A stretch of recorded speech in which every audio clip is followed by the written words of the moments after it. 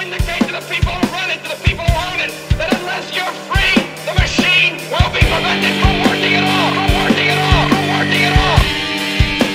Don't lay down and die because a new world order, the business of the day for the elite, when they're coming to take your freedoms away. Well, hello again, human beings from the planet Earth. This is another time that I can just laugh and set an example. We're looking at my Facebook.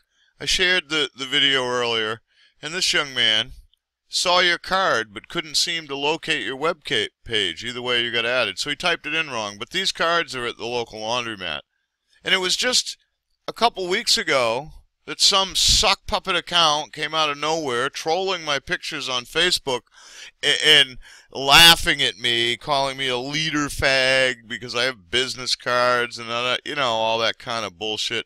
No, I don't lead or fag. Lead my balls. I don't want to lead anything. I want to wake people up. I want to share the information I share with as many people as possible. And you know what? Business cards just make sense. $20, 500 opportunities to show somebody where you stand without saying a word. And now here you go.